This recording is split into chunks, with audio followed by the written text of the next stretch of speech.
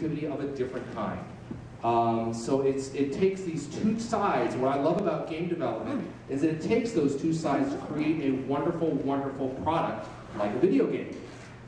Certainly you can have great graphics and you can have all that stuff, but if you don't have a story to care about the characters that have been created with that software, then it really doesn't matter. So games really combine both sides, and that's what really drove me to be in the gaming industry, is that I could use my creative side, and I have nowhere near the technical chops that you guys have. I mean, I'm completely in awe of some of the talent that's in this room right now. But I love working with both sides, the creative side and then the technical side.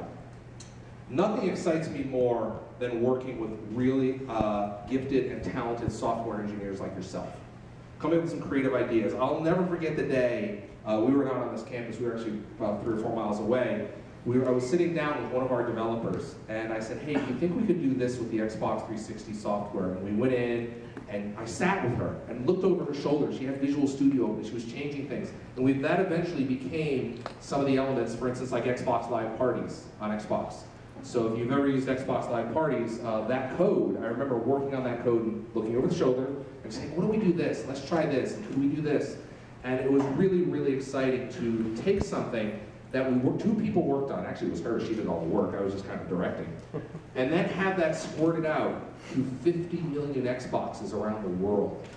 That's what you guys are doing today. You're able to take with the power of software, you're able to touch lives that you'll never see those people, but you're touching them somewhere on the other side of the globe with some of the work that you're doing. You're creating that emotional connection, much the same way the creative folks have done with the characters with some of the software. We're seeing that every single day with some of the great advancements through some of these great apps with Twitter and some of the great games that we see on Windows Phone and iOS and Android and all of that.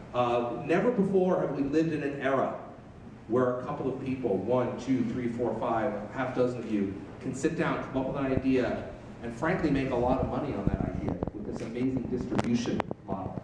It's really, really exciting to live in this era. You guys seriously are in the golden age of software.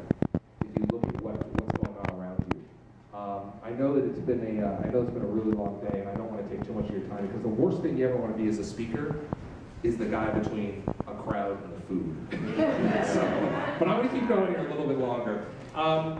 So what I want to talk to you about a little bit is just the competition that you guys are having, and I know that some of the competition you look around and go, oh, I'm going to beat that team. But at the end of the day, you guys are really all rowing in the same direction. You're advancing software development, and you're able to stand on the shoulders of the giants, the people in this room. Work you're going to be doing together within your teams and with the other teams around you. You're going to have friendships here that are going to last a long time. There's also going to be some competitions that are going to last a long time. But it's really exciting for us to have you guys here.